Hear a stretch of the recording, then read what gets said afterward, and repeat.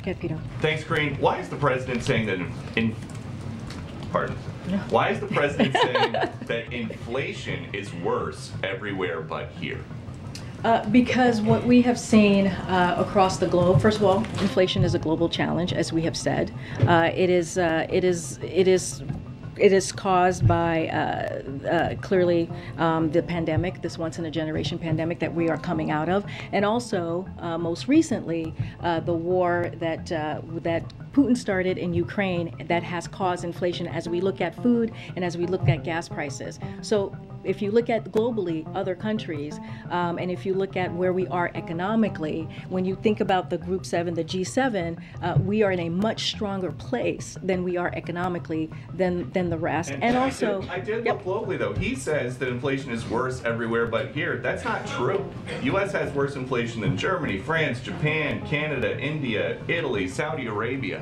You win. Well, so why is he saying that? I think what we are saying is that when you talk about inflation, it is a global thing. And it is not just about the United States. This is something that everyone is feeling because of coming out of a once in a lifetime pandemic, because of the war that Russia has started in Ukraine.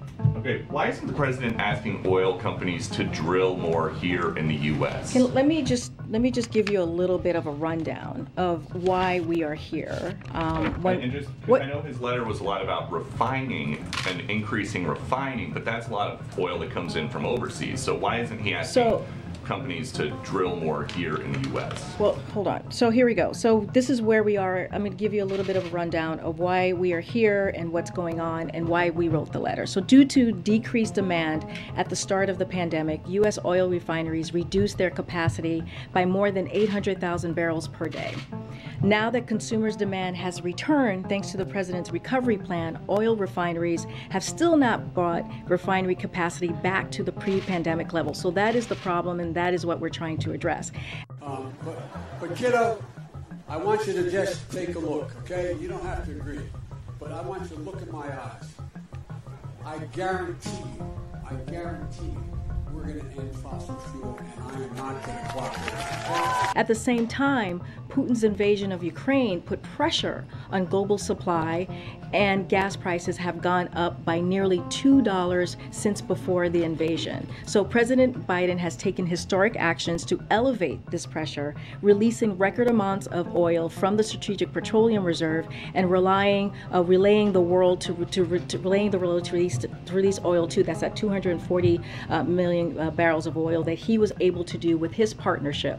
And so we are now at the highest levels of domestic production. So we actually have of crude oil since April of 2020 with an additional 9,000 approved drilling permits that remain unused, but refinery capacity needs to come back too. So that is what the problem is. We need them to actually refine the crude oil, which is not happening, and that's what we're calling on oil companies to do. Why not just drill more here in the U.S. though?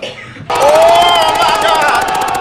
Because we don't need to do that. What we need them to do is, with the oil that's out there, we need them to refine that oil so that the capacity could go up and then prices would go down, inherently go down. And so I know the president once said that he was going to end fossil fuel. Is that now off the table?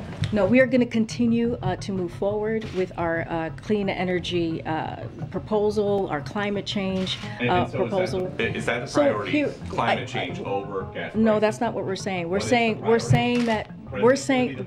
answering the question. Is his priority lowering gas prices, or is it addressing climate change? First of all, you can do both at the same time. Are you sure about that? What we're trying to deal